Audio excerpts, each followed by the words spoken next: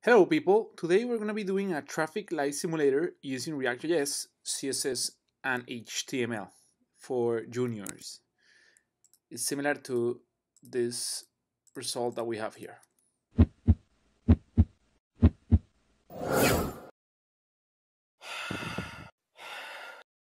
I8 to say that we want to use Node.js 8. It's a requirement for the breathcode CLI. And then we can say breathcode. Let me see if it's installed. Yep, it is. So breathcode start React -r, that's gonna start a new React project with all the hierarchy that a suggested hierarchy for a normal React project. Here it is. We have a bunch of folders already. We want to focus on the index.js because that's where our boilerplate begins. Everything is the entry point from Webpack. We're using Webpack here as a technology. This is the entry. It's in index.js. So I'm just gonna delete Bootstrap because I don't need it. I do want to have my own index.css. And home, instead of home, we're gonna have another one called traffic light. So let's just rename home. Well, let's first do npm install because we want to make sure this everything all of this works. So npm install. I'll leave Bootstrap there just to have it until we finish installing the project because I want to see the baby. When you run this project, this boilerplate, it comes with a little baby that says that everything is working. So since I want to see it, I'm gonna leave Bootstrap there, and I'll come back after npm has finished installing because it's gonna take like a minute. Okay, here we are. Everything is finished with npm. We can do now npm run because I'm using Cloud9. If you are not using Cloud9 and you are using another text editor like Visual Studio or brackets or anything else, you can just do npm install npm run dev server instead of c9, and it's gonna work. It's finished bundling. It has finished bundling, so I can now open my project here, and you'll see the baby that we wanted. So it's working. Everything is cool. So now what we're going to be doing is starting customizing it. I don't want React. I don't want Bootstrap. I'm sorry. This is not the one. It's this one. I'm sorry. I don't want React, so I'll delete it. And my home component, it's going to be traffic light. So traffic. Well, let me just create it from scratch so you guys can see it. I'm going to delete this component from here instead of just renaming it. In the previous videos, I have created the components here in this same file, index.js, but in this one I want to separate it into a separate file because I want to also show that that's possible. So instead of just saying here function, component name, parenthesis, semicolon, and then return the HTML or class, I'm just going to do it in a different file, and I'll have to import this file here. So let's go to here to this folder and create a new file. I'm going to call it traffic light.jsx, and then here every time you want to do a component, you have to have React, of course, as a library imported into your file. So import React from React. And the second thing you want to do is to actually create the component. So class traffic light extends from React.component. All components that are declared as classes, you have to inherit from React component. The word from doesn't go there. So, and the last thing you should do is export it. So I'm going to just export defaults. I'm exporting it because I want to use it in index. So I have to export it from traffic-light.jsx to index.js. The second thing every component should have is a render methods, of course. So render return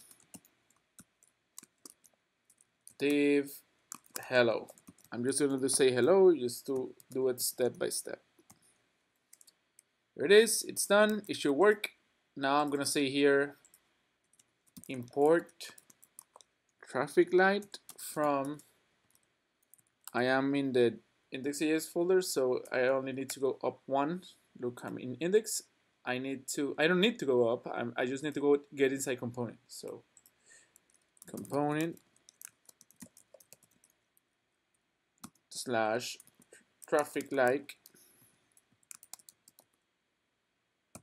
semicolon. Now I'm able to use this tag here. Let me save and see what happens with my code. It seems that we have an error. Let's see what's the error. It didn't find traffic light. Let me see if it's the .jsx. Yep, same. That was the error. We should see a hello world now. And there it is. Hello. Okay, now we can close this because we are not going to use the index.jsx. Everything is going to be in traffic light or in the style sheet. Since we want to do, I'm going to skip the part of the HTML because that's something that you can learn on another tutorial, not in this one. This is going to be focused on React. So I did 3 classes here. Let me explain them briefly. I'm just going to put them in index.jsx, all the classes. We don't need Bootstrap, so you can also remove it. And I have 3 classes. I have, well, it's not a class, it's an ID called traffic top, then container, and then light. I'm going to put it side by side to explain it. Since we have to do the traffic light, let me show you what we have to do.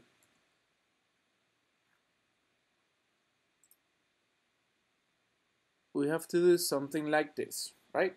So that when it's a traffic light, and when you click on it, it changes, it glows, the light that is being selected glows. So we're gonna separate our exercise in our HTML in 2 main parts, like this, like where it's hanging, and the second part will be the container. So traffic top and then the container, and then every light is a circle with a border radius of 50%, a padding of 4 pixels, and then I apply the color, the background color of the light here.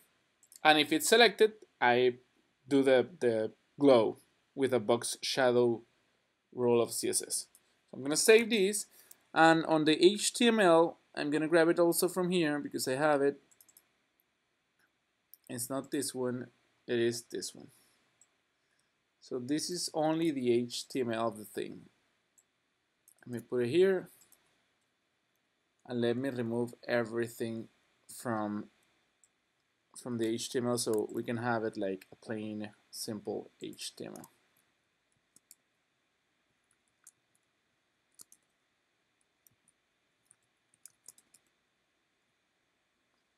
So this one's going to be a light. This one's going to be a light as well. We don't need any of this. Like all of them are going to, I'm just going to delete them and duplicate this. It's faster that way. And then we can say that this light is red, this light is yellow, and this light is green. So I save, and let's see what we have here. We have our traffic light. This is not working, the red area, because I misspelled it. Okay, save and refresh. Yeah, so here we go. Here we go. We have, it's not working yet, but it looks like a traffic light at least. So again, we did the traffic top, that it's just a little box here. Then we did the bigger container for the actual traffic lights, that it's the container here, and then we did each light with colors. Each light is the same circle. Okay, so now here's where the fun part comes. Let me just close this, and open the console again, so we can see live if we have an error or not. Okay, so this component right now it's not doing anything. It's just rendering. It's a normal, simple component. It doesn't even use the state. It doesn't make any use of the state. But we do have to use the state because since we're gonna be glowing when clicking, we have to do two things. We have to listen to the click on each of those lights or circles, and then we have to apply a new CSS class to them if, or not to them, to only one of them, it's if they are being clicked. So for example, let me show you what we'll do. If I inspect here with the elements, you will see all the elements, and I can just apply selected as a class, and you see how it will glow. That's what we're going to be doing with code. I can apply them to all of them if I want at the same time, but that's not ideal because, as you guys may know, a traffic light doesn't have all of them at the same time. So I'm gonna try to apply it only to one of them at a time. Traffic light, traffic. So that's all we need to do. We need to apply that class to only one of them. So the first thing I'll do is, of course, start listening to the click. For that, we'll do onClick. OnClick equals our arrow function here that says this dot state, because we have to bring on the state. This dot set state, I'm sorry. And let's say that we're gonna name our property current light or selected light, or click it light equals to red in this particular case because we are on the onClick for the red div. So now this is basically what I did here is I did a strategy on how to name my property on the state. That's all something you always need to do for every component you do. You have to think about how are you gonna build your state, your component state, because the state is like a local storage that you can use every time you render. It's available every time you render. So you wanna make sure you have a state that works for you.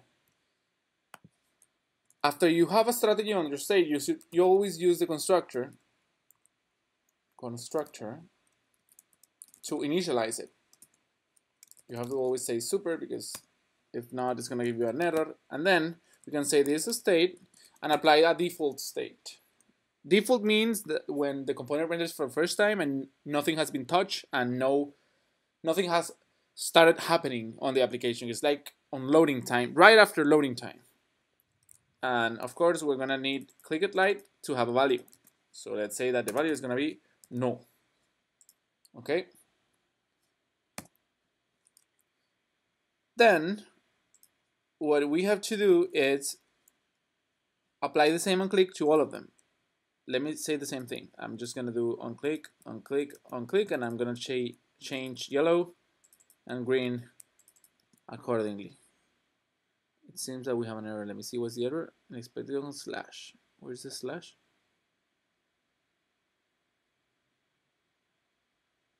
This slash? Ah, yeah. I have a missing curly bracket here. Okay. Now let's just, I'm gonna do a console.log every time the state renders so you guys can see what's happening. I'm gonna log this.state. And we're gonna be able to see it. We're not gonna see anything happening. It's not gonna glow the light or anything, but we're gonna see it on the console. Let me see, click. So clickItLight is red now. And here it's yellow now. And here it's green. At the beginning, look, at the beginning it was null. So if I refresh again, you will see how it's gonna set it to null. There it is. And then every time we click, it will reset the state to the color that was clicked, basically. So that's cool, that's what we want. Now all we need to do is to know if we need to apply the class selected here or not. For that, what we can do is that we could, since we have to append it to the div that it's equal to the light that was clicked. So let's say here, let me declare, I'm gonna make these JavaScript strings so I can concatenate on them. I'm just gonna do here plus quote quote and close the JavaScript, plus quote quote and close, and plus quote quote and close. And then I can do here const, let's say red extra stuff. It's like an extra stuff that is gonna be put here on the class name, or extra class name, let's say class. It's gonna be equal, it's gonna be by default, it's gonna be empty. We don't want any extra stuff on yellow or on green. And I'm gonna concatenate them here depending on each color. That's it. Now what I'll do is that I'll say, okay, if this dot state dot click it light, it's equal to red. This is red, not read. I don't know why I keep doing it wrong. Red. Okay. Then red extra class will be selected, because that's what we need to apply, right? Select. Then we'll do the same for the other two, but for yellow and for green. Let's see what's happening. I'm gonna save. Apparently we'll have an issue, so red extra class, it's a constant. I cannot do it as a constant, so let me change it to, because we're changing it afterwards, so it needs to be a variable. Okay, no errors. Now let's open here our HTML and let's click on the first one. And it says selected, but I missed the space in between them. You see?